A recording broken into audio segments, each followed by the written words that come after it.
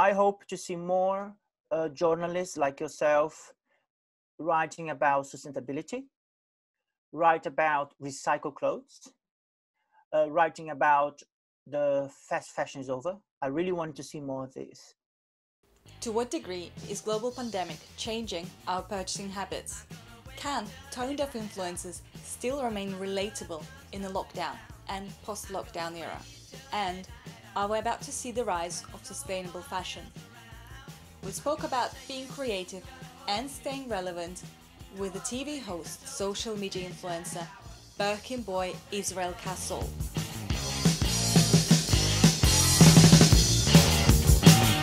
So do tell me, we will be talking about what you've been up to during coronavirus lockdown.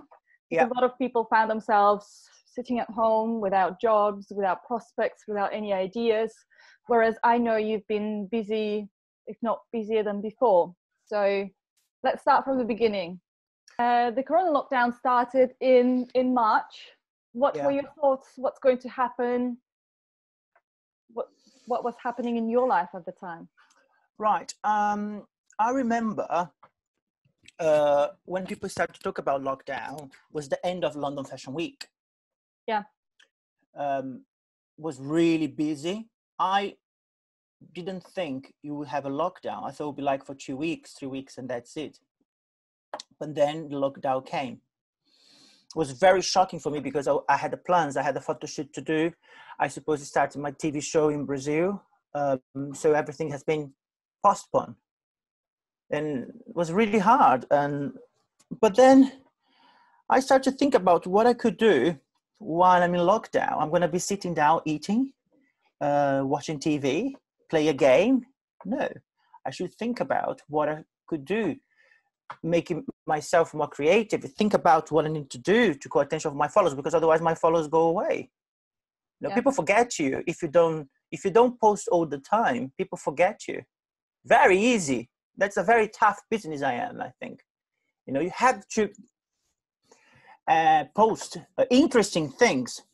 As you know, I'm the Birkin boy, so I used to do, post pictures with the bags, luxury, and I thought, it's not the right time to do this. I think the world will change after this pandemic, and I need to think about what I'm going to do as well to show people I am with them. I can't post a picture with myself with a bag. People don't have money at the moment. I don't have the money as well because everything has been stopped. But people don't, they cancel events. They cancel the brands that didn't send me stuff for me to promote. They stop it. Yeah. So it was really, really tough. And speaking of Hermes, they've released their first quarter sales and they went down by 7.7%, which is still better than Kering and LVMH, but it's probably one of the first times when their sales went down during the crisis, because normally Hermes just gets out of any crisis unscathed and their sales never drop. So that was the first time the sales actually dropped. Exactly. I went to Hermes another day because I need to get some stuff. And I asked my sales assistant how, Hermes is doing. They say really bad because people stopping by luxury. And I think we should think about carefully. As you know, Tamara, I am the Birkin boy because I have a lot of Hermes Birkins and Kellys. I promised myself this year I won't buy any bags. I'm trying to be very good with my money at the moment because I had to ask my dad some help. Even though I'm married with my husband, I need to ask him because we have a construction business in Brazil. So when I have emergency, I ask my dad to help me because, I have a part of the business. But for 7-8 years, I haven't asked my dad to help because, I was fine. But during this pandemic, I ask my dad some help because my husband as well was no suffering, but he couldn't meet people because his business is face to face. He needs people to invest in his business. So no meetings. So it was really tough, not only for me, but for a lot of people. So I thought it's not the right time to post luxury on my Instagram. I have to be close to people. Yeah. So you started, I saw you made some masks for your little doggy. What's his name? Yeah, we wish it went viral, right? Yes. That was really Right. cool. I'm going through I'll it. tell you what happened, Tamara. When the coronavirus started to be around us, Yeah. I was looking people walking on the streets with the masks. Yeah. And I thought, oh, hold on a second. That's the People picture. can only people can get coronavirus. Yes, that's the one. Or animals too. Animals I too. started to research, and I started to research online. No articles about that. No article. So I said to myself, I'm going to develop a mask, which was very simple. It was a black mask, and I just put some stars just to make it a little bit cool. Yeah. People criticized me and said, oh, he just put some stars, he bought, Okay, I did. Have you done something in your mask? No, you just use your mask like a boring mask. Yeah. And I did to call attention. But what came into my mind, and I said, I'm going to do a picture for Toby as well. So I'm going to develop a little mask for him to protect him here, to call attention to the world to see if dogs are protected. And Yeah. you know, the Daily Mails loved the picture. They came here, they did some videos, they asked me why I did. So it went viral around the world, Brazil, Asia. What was a very good post I did, I think. From that post, we started to see articles on BBC, Daily Mail, Daily Star, Brazilian News. So that was a good post, because I'll try to be connected with people as well. I don't want to be just the fashion influencer only, Tamara. You Yeah. know me now a little bit. I don't want to be just the fashion influencer who like, oh, no. I want to show I have other side. You know, I like to talk about the planet. I like to talk about rubbish on the seas, rubbish in the rivers. I like to call attention about the plastic in the world. That is maybe is my mission in this world as a public figure, to connect with people as well, and give some message to people. Not only going to the shop and buy expensive clothes, but that is me now after the pandemic. I reflect a lot how I can help the planet. How can I consume less? That's Yeah. the word I want to say to you. I want to consume less, because Yeah. I think the planet now is like, is tired And I of think the consuming. world, I've seen quite a few articles going on about it, that fast fashion is kind of, hopefully, is the thing of the past. And people will start buying more kind of durable fashion and more something that will last. You know, I think people, as you know, human beings, we like to change all the time our clothes, right? You like to go to an event with this, and then the other event you don't use this anymore because you use. Why not to reuse again? What is Yeah. the problem to go to one event this week with a nice dress? No, you, for example, with a nice dress, and next week you can repeat. Why not? Yeah. So I think But that is fashion. That is fashion. The fashion industry made us to be very consume a lot. Okay, this shirt today, tomorrow another one. I have a wardrobe around me full of clothes, which is ridiculous sometimes to look. Yeah. And I say to myself, I'm going to recycle my clothes. I'm going to reuse. I might go out with you one day, or we go to an event together. You might think, oh, I remember this shirt you had. Yes, because I am recycling my clothes. That's, for me, is the new fashion. The new future is buy good products. Know where it's come from is important. Okay, let's see the products. Okay, less polluted product. Oh, that's a good product then. Yeah. I think fast fashion is over now. Hope so. I don't know what Zara will be doing, because obviously they're all about quick turnaround and fast fashion, but we'll find out. I hope to see more journalists like yourself writing about sustainability, write about recycled clothes, writing about the fast fashion is over. I really want to see more of this. I hope people now start to think about more about the planet, about sustainable fashion, hopefully. Because before this pandemic, as I said before, and I repeat again, I was a completely different person. The pandemic changed my mind, how to see the world now. And I think that was the biggest challenge of my life. There's So no planet B. no planet B. But you know, I love fashion. Fashion is my passion. I'm very thankful for the fashion industry. I started my career as a model. I've been to that industry. You know, I'm growing. I can see the world is changing, but I want to see more the fashion industry change too. Fingers crossed. Well, I think it's going that way. Yeah, I don't know the sales are going to be that great this year because obviously everyone is sitting at home, so no one needs to spend that money. So we'll see. Hopefully. Yeah. What are you doing to consume less? Well, I've not bought many things for a long time, you know. So and besides, so after Joe passed away, I've stopped wearing colors, so I only wear white normally. So yeah, it's like 2 pairs of jeans and 3 tops. So Is you're all doing what your is all part. I So you're wear. doing your part. You're doing your Yeah. part. You are you a very big consumer? Um, I wouldn't say I'm a very big consumer, but obviously I have a lot of stuff in my wardrobe. Although I do reuse it, you know, I just use different Brava. accessories. But Brava. yay!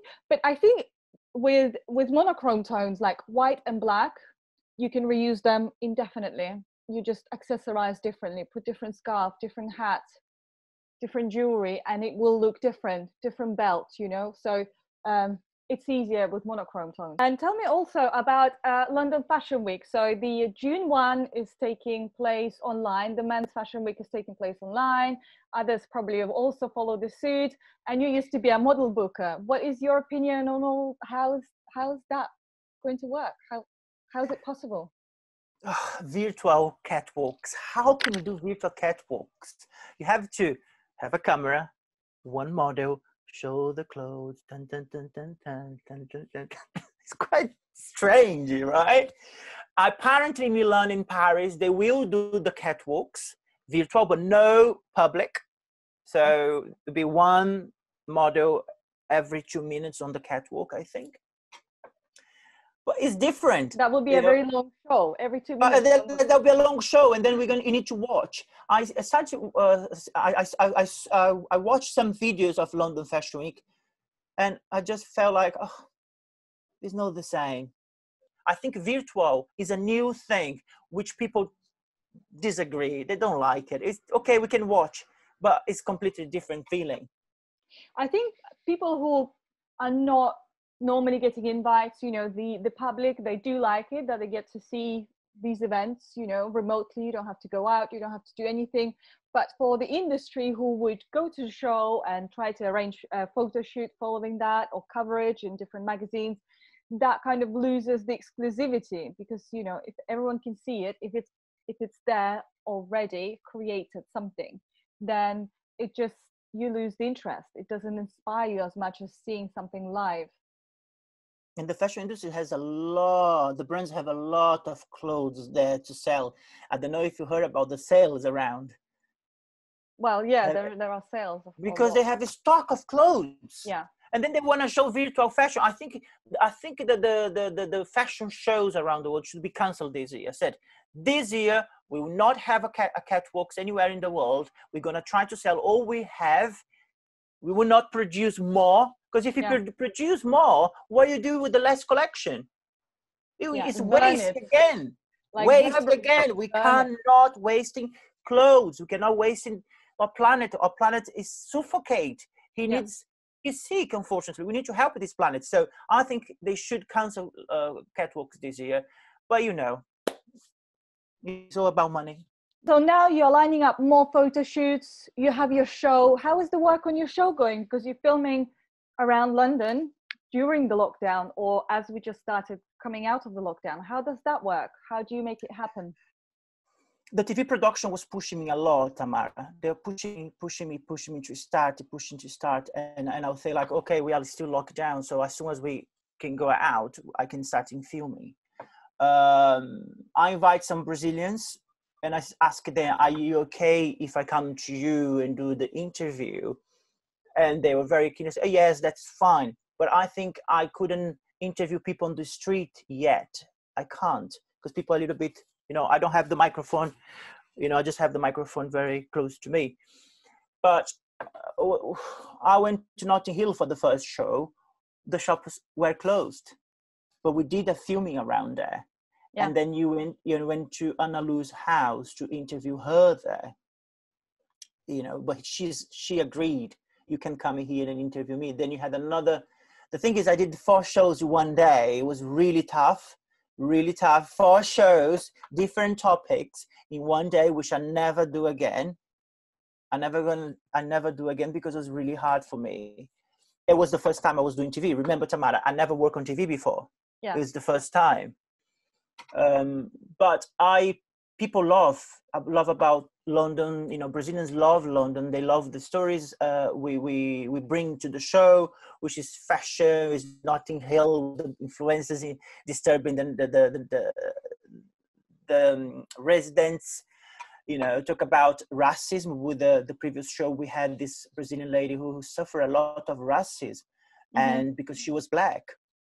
And she told on the TV, on the show, and went viral in Brazil as well again. You know, people really, you know, Brazil is a very racist country. So having Fernanda talking about that as a model, as a black model, I think was a big thing for the viewers. And you're getting busier and busier, not only with the TV show, but also with photo shoots. So is life picking up for you? What's happening? Yes, I think so. We don't have events at the moment, as you know. So we can go to events. We don't have events. You know, at the moment, I'm very focused on my TV show, Tamara. This is my biggest dream in my life. Since I was a little boy, I always dreamed to be a presenter, a TV presenter. And now I have the opportunity. I'm focused on that.